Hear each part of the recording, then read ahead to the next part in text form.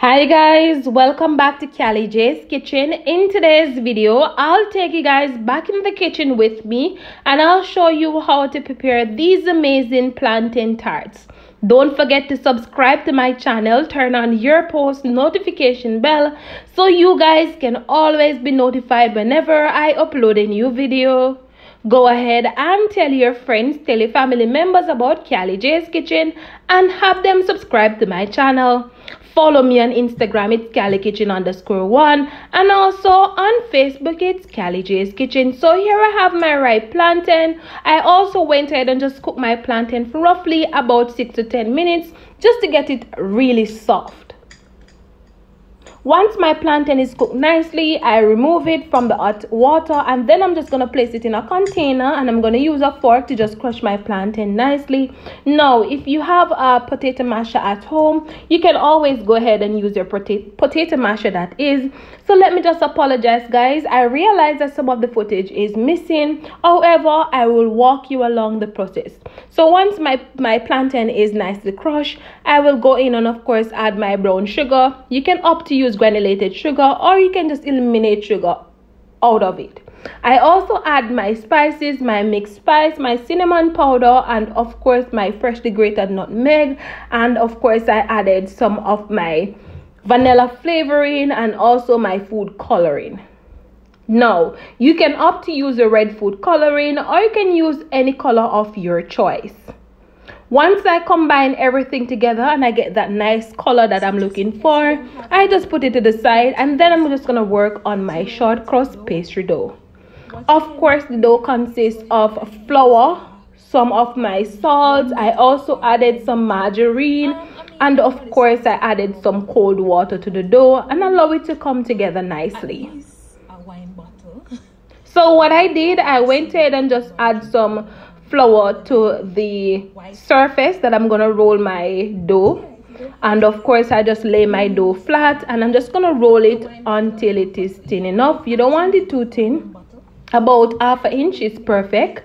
And of course once your dough starts to stick, what you can do, you can just add some more flour to the surface or on the dough. Now, all of these ingredients that I'm using today, you can get it at your local supermarket or grocery shop. Remember to be creative, remember to be you in the kitchen, and most of all, utilize whatever you have at home. You can even visit your local farmers market, and of course, you will get ripe plantains there as well. So I don't have a bottle or anything that is circular long or big enough to cut out the dough, so I'm gonna use a pot cover. Now you have to be creative, and like I always encourage you guys to just be you in the kitchen and just utilize whatever you have. So we're just gonna use the pot cover because I think it works perfectly fine for me.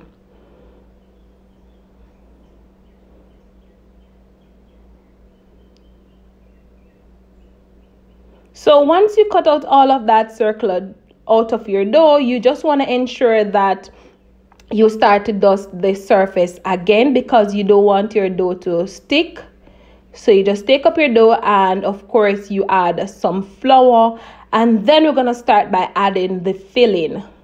Now, like I said, the filling consists of the plantain, the spices, and also the sugar, and of course the food coloring, and I combine everything together nicely.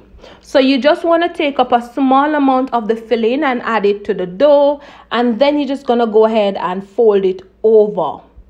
I also went ahead and preheat my oven at 250 degrees, and this is going to bake for roughly about 40 minutes.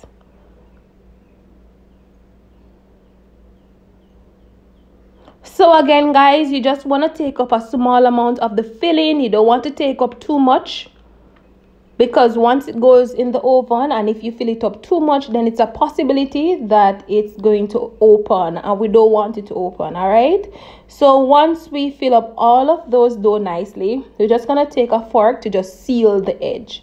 Now you don't have to use a fork to seal the edge. You can always go ahead and use your fingers. Once we seal up all of those edges, we're going to go ahead and of course place these tarts on our baking tray and we're just gonna put them to the side and work on the others. Now we're gonna go ahead and of course add these plantain tarts to the oven for roughly about 25 minutes. After 25 minutes, we're gonna go ahead and remove them, and of course I'm gonna add some of my melted butter on top. And please note guys that you don't have to add the melted butter. What you can do, you can always go ahead and use some egg wash.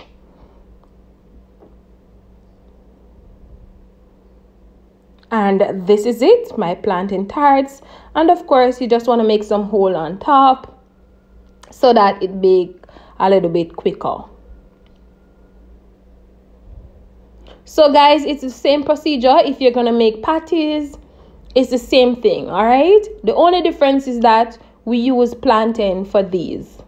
If you're gonna make patty, you know that you're gonna use beef or chicken to make your patty. So this is it. So after 25 minutes, this is what my plantain tarts looks like. So as I said earlier, we're just gonna add some melted butter on top just to get that sheen and of course that taste. And you just want to ensure that you add the butter all over your plantain tarts. Guys, Christmas is coming, Thanksgiving is coming. You can always go ahead and prepare this for the entire family. If you're home on a Saturday, you can make this for the kids, and you can even give them for break at school or lunch, whatever it is.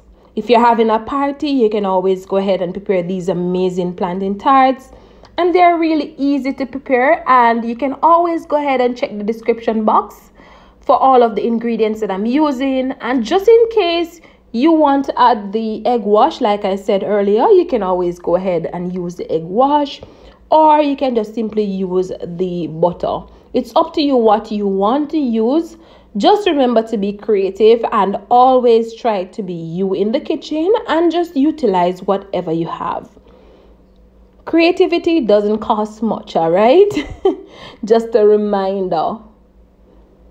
So we're just gonna place these back in the oven once we add all of that nice melted butter. And once it's finished, I will come back and show you guys what it looks like. Now you can always go ahead and add some granulated sugar on top of your plantain tarts, or you can just go ahead and add some sprinkles like I did.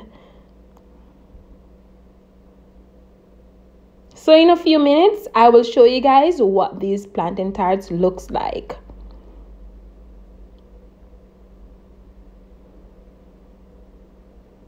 Guys, remember you can always go ahead and leave a comment in the comment section and let me know what you think about these amazing plantain tarts. And these are my plantain tarts, guys, looking so lovely and nice. Of course, we're gonna serve this up nice. And of course, you don't want to serve this up to kids when it's very hot. You want to ensure that they cool down a little bit before you serve it to kids, all right? Remember, when you open it, the steam will come out. So you want to ensure that you allow your plantain tarts to cool down a bit before you give it to your kids. Just a reminder. So I'm going to add my sprinkles, and then I'll come back and show you guys what my plantain tarts looks like. Really easy, really simple. Like I said, you can always go ahead and serve this up to the entire family. And this is it, guys, the final product of my amazing plantain tarts. I hope you guys enjoyed today's recipe. I hope you guys go ahead and try it out and let me know what you think. Remember to subscribe to my channel. Remember to turn on your post notification bell.